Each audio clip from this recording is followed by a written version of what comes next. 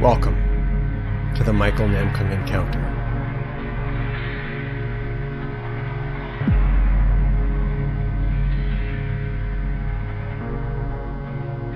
It was about 1 year ago when I heard the news that my friend Asif Farooq had passed away.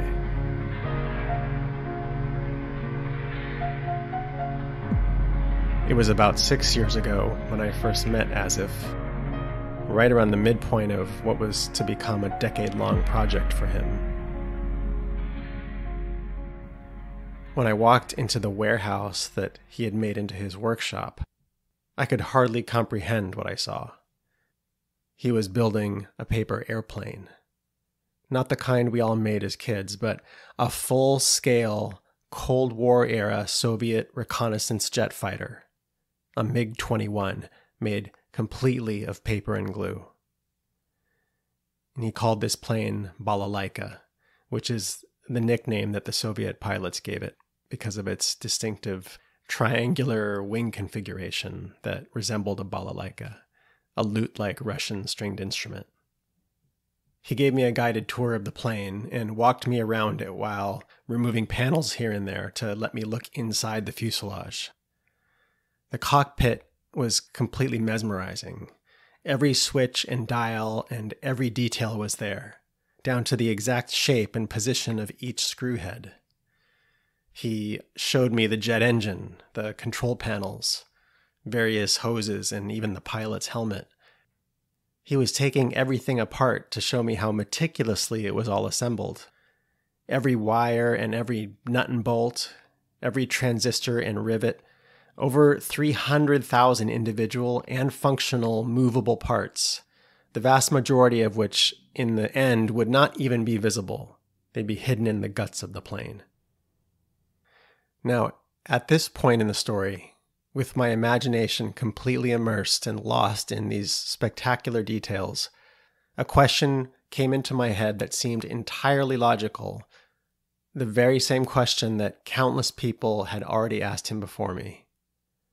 I'd lost my bearings on reality just long enough to feel that I wasn't too old or too cool to believe in something totally unbelievable. And so I asked him, "Will it fly?" Asif once told me that the truth of your character is revealed by what you do in the dark, in the places that others don't see, when no one's watching. So much of who we are and so much of what happens is invisible. You don't get to see the hundreds of thousands of parts that make up this paper airplane. Just like you can't see the utter despair someone is in, or see how deep his desire to follow a dream, to create something beautiful, even when it seems impossible. And then I learned that he was building his plane not at a 1-to-1 scale, but just a hair's breadth larger, at 1 to 1.0588 scale, to account for the fact that his body was just that slightly larger than the average Slavic pilot of the 1950s for whom the airplane was designed. And this airplane was already brilliant and mesmerizing and beautiful, but the fact that he went to these great lengths to make these minute, almost infinitesimal adjustments to make this incredibly complex object that fit his body frame so that it would feel just right when he sat in the cockpit. In my mind, this was poetry. It wasn't any paper airplane. It wasn't any MiG-21. It was his MiG-21, his paper airplane. And this is what made it every child's airplane. He was working in the same spirit of every child who folds a paper airplane in order to feel that satisfaction of making something, and then the thrill of flying it out into the world, to feel that intimate sensation of how it leaves your hand and soars through the air. Children are naturally connected to the beauty of the world, and they actively participate in it. They make things for the joy and the delight of their own experience. And seeing Asif work helped me to see and to begin to honor the childlike wonder that was still alive in me, the inner voice that had become disconnected from the joys and the delights of being fully alive in the world. When I stood in front of this airplane, I somehow knew that I hadn't been dreaming large enough to satisfy the power and the desire that was very much alive in my own imagination. I wrote this piece in his memory. How to make a paper airplane. With care of edge, an affection of fold, a balancing nestled in your hands. With wit, quick wrist and flick of finger, awaiting to hear a sound that lands. With neatly folded paper sheet, creased and cantilevered with care, with faith you fell in its dim corners and stayed until you saw it there. The secret code the darkness revealed, to dream a dream, towering and true. The angels rejoiced through open the heavens, and into the summoning sky you flew. May a desire for higher forms enliven in me what I chose to hide, a prayer to open what I closely clutch, to endear me to the child inside. To the one who seeks the perfect vehicle, with eyes that grow more keen to see, and toss aside at last the ones whose corners won't line up for me. Where are my wings, the ones that ring with magic enfolded and custom made, molded to contours of my constitution, to wrap my body when I am afraid? Where are my quills, the ones instilled to feather my faith and hoist me high, and enable my hand to write these words across a beckoning paper sky?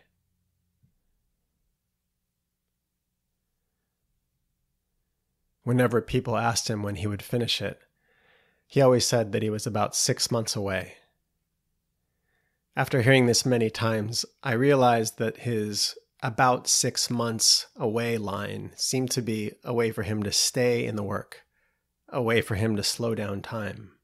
And he actually went back to square one and started over many times because it wasn't measuring up to the best he could do, and it didn't feel quite right yet for him.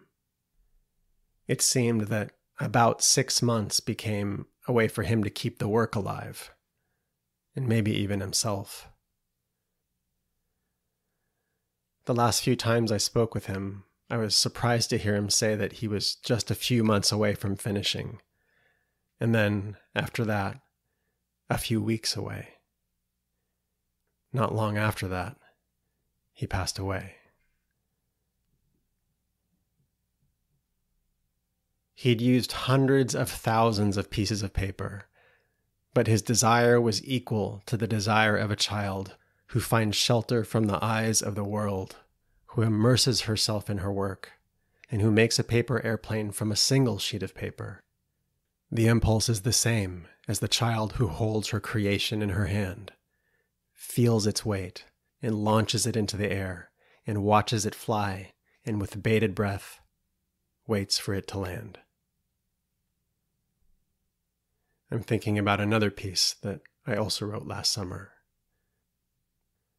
Slow down time.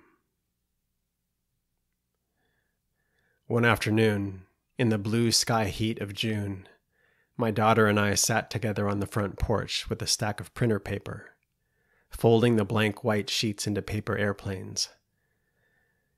As I made them, I lazily threw them over the lawn. But my daughter had a grander vision.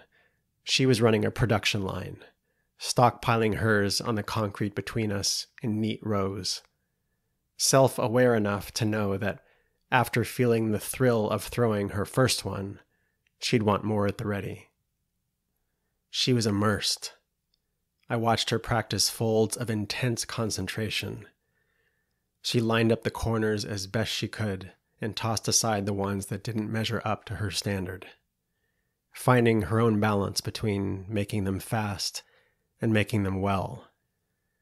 When she had amassed a small squadron, she stood up and began to throw them across the lawn, one by one, with a smile that stretched across her face.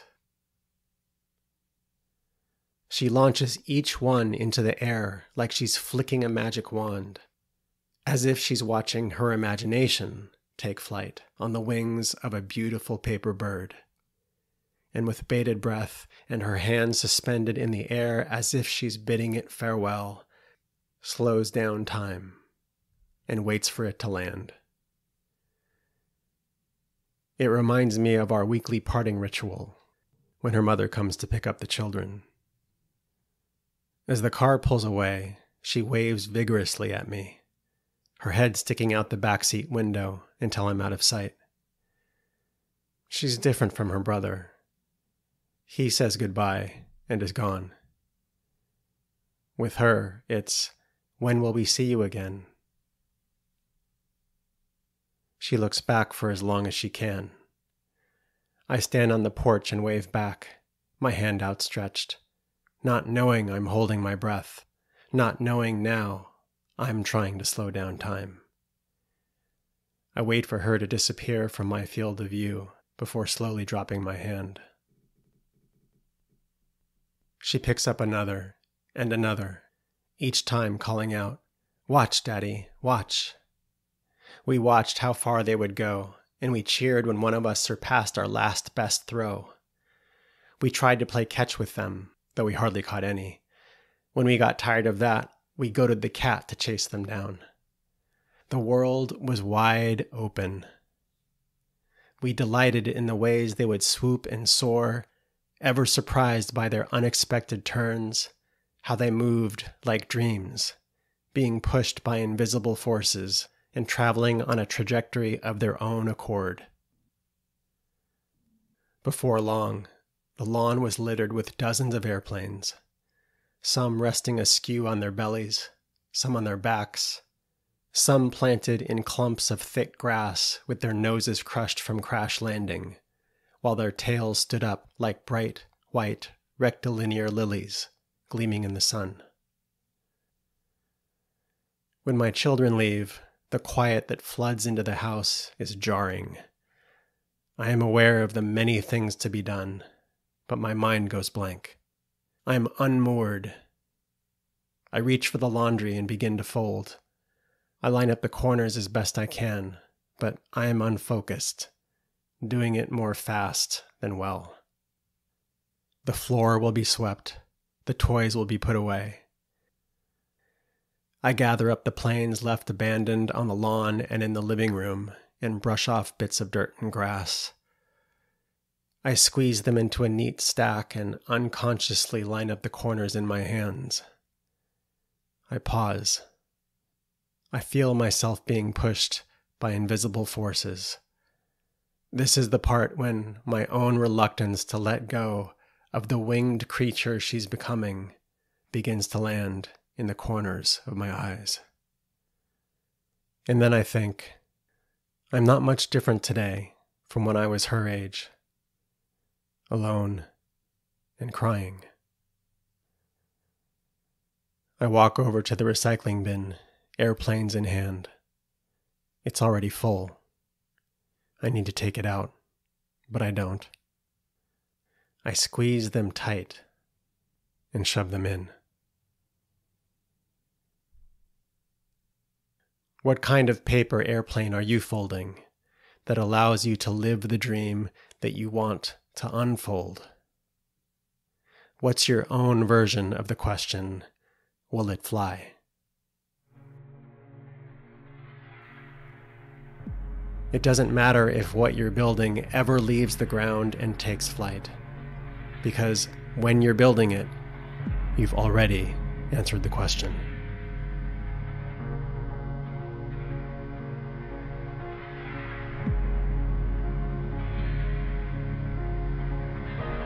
If you'd like to read a transcript of this week's episode, or to get the podcast delivered straight to your inbox, go to michaelnamkung.com or click on the link in the show notes.